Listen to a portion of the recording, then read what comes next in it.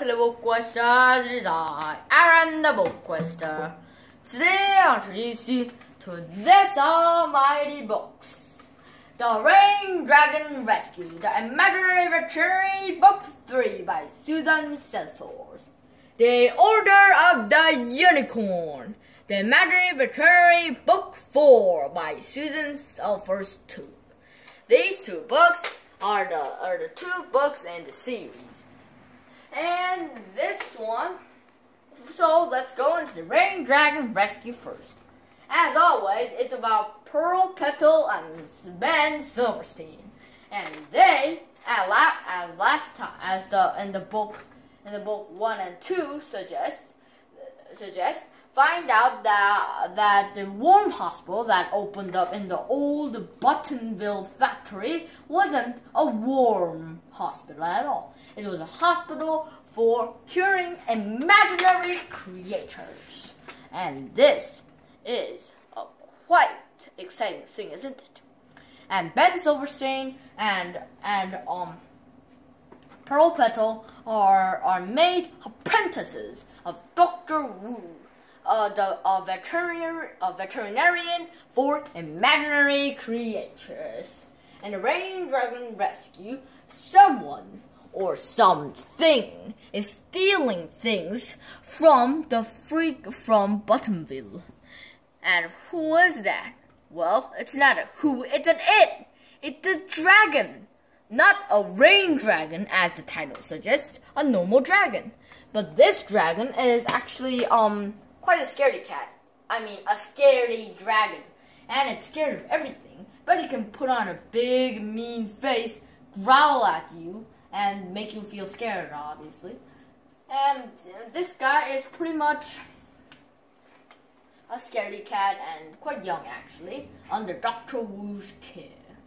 And he needed scrap metal to make a nest, because he gets scrap metal, burns them, and makes a beautiful round nest. But Dr. Wu had forgot to supply it with some scrap metal, so this is the reason why the dragon had to steal some metal. And soon there is an emergency.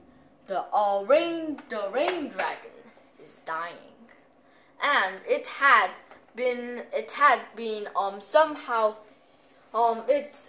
had been cut off, and it was in deep pain. So Pearl Petal and Ben Silverstein uses the mysterious portal that you have to ride. That is a tornado that you ride to go to the imaginary world where all fantastical and mythical creatures live. There they cure the beautiful rain dragon, and the book ends with a happy Ben Silverstein and Pearl Petal getting certificates for rescuing a rain dragon, I think. And that's number 1. And that's number 3. The Imaginary Veterinary, Book 4, The Order of the Unicorn. In this book, as always, Ben Silverstein and Pearl Petal are the main characters. As I have explained earlier, they know that the worm hospital is not a worm hospital at all. It's a veterinary for imaginary creatures. And this time, the unicorn, the youngest unicorn, actually the princess of the Unicorn King himself has gone missing in the dark forest.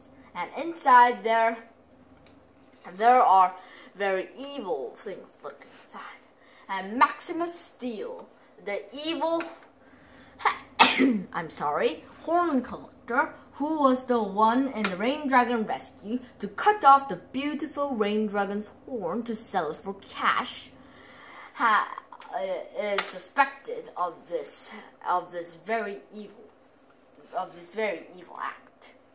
And they know they must rescue the unicorn fall quickly, or risk a bad thing happening.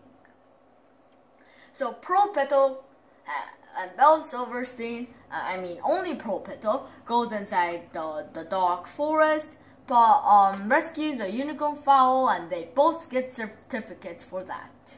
and the book ends with both of them very happy. But the very, very kind of evil, I'm guessing, but not really evil, person who wants to get in to the imaginary veterinary now has a worm that looks sick. So gonna have to. She, Mulberry, Mrs. Mulberry, is gonna force Dr. Wu to look at her womb. And that's the ridiculous end of the book 4. And I'm just waiting to read book 5 and book 6. And they're both great books. And like always, the BookQuester and the BookQuester.